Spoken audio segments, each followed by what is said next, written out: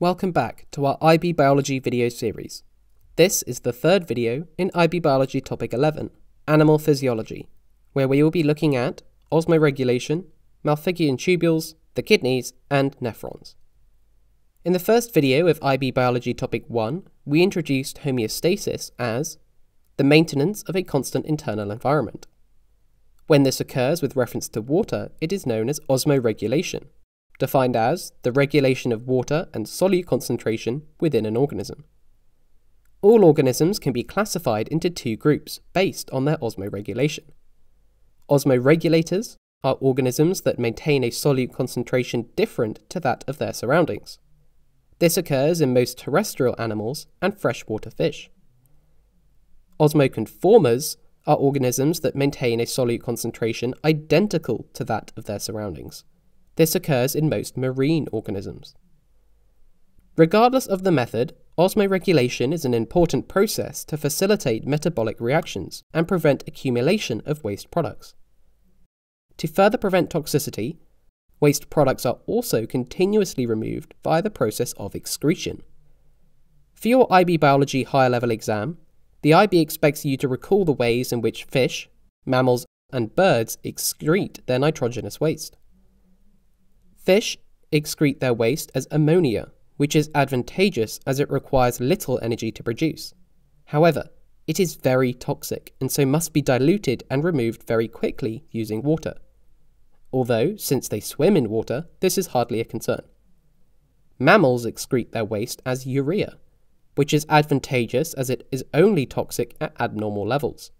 However, it requires some energy to produce and still requires water for dilution. Birds excrete their nitrogenous waste as uric acid, which is advantageous as it is insoluble in aqueous solutions and so can be stored within eggs. And it requires no water to dilute. However, it requires a great deal of energy to produce. It is therefore clear that the form of nitrogenous waste produced is a balance between toxicity and energy input. So, you now understand osmoregulation and excretion as a process. But how are they carried out? Well, this varies between arthropods and humans. Let's start with arthropods. Arthropods do not contain blood, but instead a fluid known as hemolymph within the body cavity which surrounds internal organs. Most arthropods conduct the movement of ions and water out of this fluid through the Malpighian tubule system, which regulates solute concentration. The tubule system is connected to the arthropod's alimentary canal, which consists of a long continuous tube divided into a foregut, midgut, ileum, hindgut, and rectum, and branching off the ileum are the Malpighian tubules, like tentacles on an octopus. So how do they carry out osmoregulation? Well, active transport by lining cells of the Malpighian tubules moves sodium, potassium, and ammonium from the hemolymph into the tubules. This creates a concentration gradient, drawing water in by osmosis. Tubule cells then convert the absorbed ammonia into uric acid. The tubules empty the resulting uric acid solution into the hindgut, where it is mixed with semi-digested food. In the rectum, some ions are reabsorbed, causing water reabsorption by osmosis. This creates dehydrated uric acid paste, which is later excreted with undigested food as a paste. So, you know how arthropods osmoregulate, but what about humans?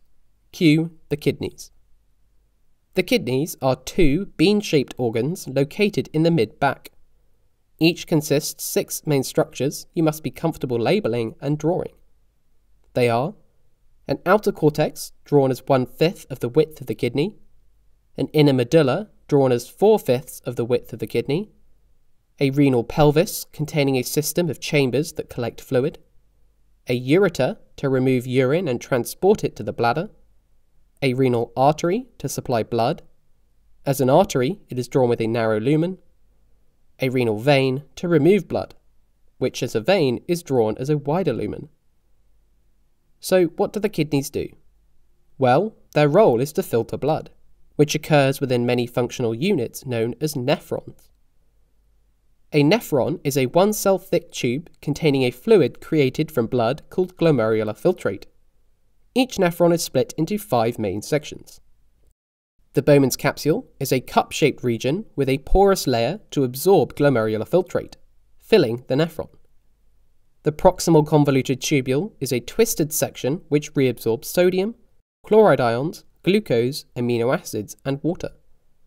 The loop of Henle is a long loop of the nephron which reabsorbs water by carrying glomerular filtrate from the cortex into the medulla down a descending limb and back out to the cortex in an ascending limb. The distal convoluted tubule is a second twisted section which also reabsorbs sodium ions and chloride ions, and the collecting duct is a wide section which fine-tunes water reabsorption and carries filtrate through the medulla to the renal pelvis. So, how is glomerular filtrate created from blood? Well, via the process of ultrafiltration. You've now reached the end of the preview for this IB Science video. If you want to check out the full video, head over to our website and select a membership plan today.